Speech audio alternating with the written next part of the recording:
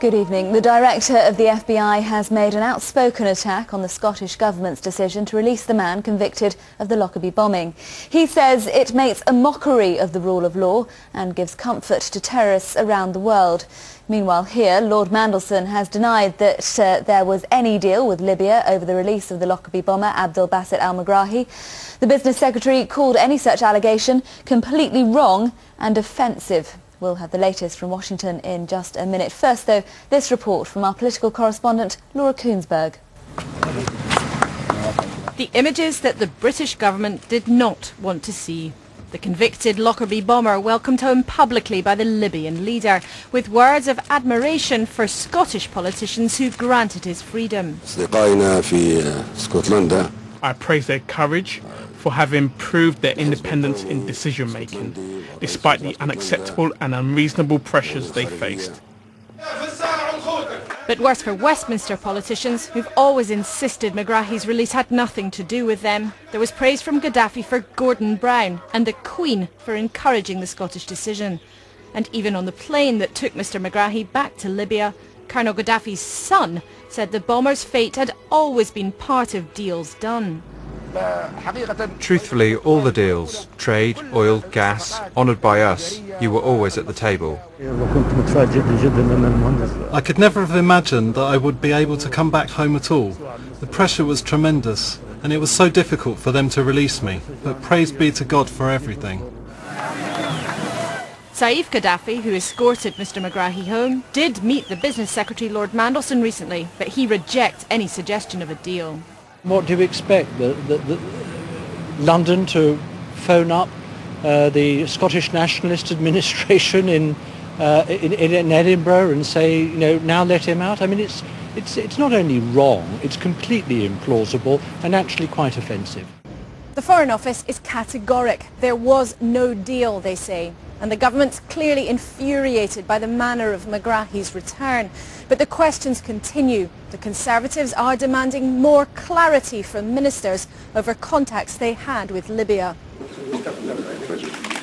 The Prime Minister has invested in building up trade links with Libya. But Colonel Gaddafi's response to the release of the Lockerbie bomber puts his government in an awkward corner.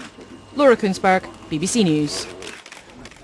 Well, let's get the latest now from our correspondents in Washington and London. In a few moments, we'll be talking to Laura Koonsberg, who is there for us in London. First, though, let's go to Washington, and our correspondent Imtiaz Tayyab joins us from there. And Imtiaz, this is a very unusual move. Tell us exactly what he said. Yes, a very unusual move, a very stinging and outspoken attack by the FBI Director Robert Mueller to the Scottish Minister Kenny MacAskill. In this letter, Mr. Mueller spells out the fact that he was the Assistant Attorney General in charge of the investigation and indictment of Megrahi in 1991, so he played a role in this case as well. And in this very strongly worded letter, he says, indeed, your action makes a mockery of the rule of law. It gives comfort to terrorists around the world who now believe that regardless of the quality of the investigation, the conviction by jury and a sentence appropriate to the crime, the terrorist will be freed by one man's exercise of compassion.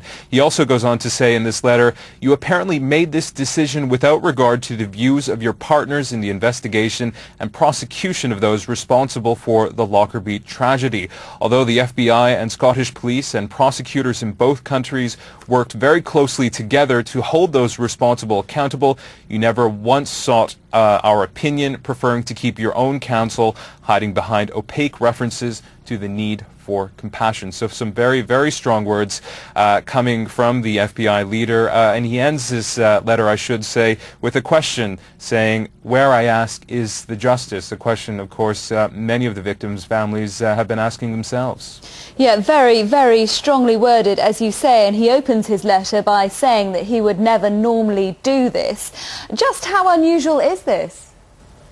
Well, it's very surprising. Although we have heard some very strong language coming out of the White House, the press secretary Robert Gibbs calling this the release of Mr. McGrahi and, of course, his welcome home to Tripoli in Libya as a hero, as outrageous and disgusting. And now we have this letter coming from the director of the FBI. It's come as a surprise, and it is in many ways unprecedented to have the leader of the FBI write such a strongly worded letter and make it public and send it to another government official about a decision he's clearly not very happy about. Okay, Imtiaz in Washington, thanks very much indeed for the moment. Well, we can just tell you we have some breaking news because we just got a response from the Scottish Government. It says Mr MacAskill rejected the prisoner transfer option negotiated by the UK and Libyan governments and which the United States strongly opposed. Mr al-Megrahi has been sent back to Libya to die a convicted man. It goes on to say in his statement, Mr MacAskill paid tribute to the tenacity and skill with the police and prosecutors working in Scotland. The United States and elsewhere conducted their investigation. Mr al-Megrahi was properly investigated, a lawful conviction passed and a life sentence imposed. So that the response we have just had from the Scottish Government to the letter that was sent by the Director of the FBI to the Scottish Justice Minister, Kenny MacAskill. Well, Poll. Should McGrahi, convicted of the Lockerbie bombing, be freed? Yes, free him. He was only following Gaddafi's orders, and we need the Libyan oil deals, so just forget it. Profits before justice. Or, no, keep him locked up. If Gaddafi wants to come in from the cold, he can share McGrahi's prison cell.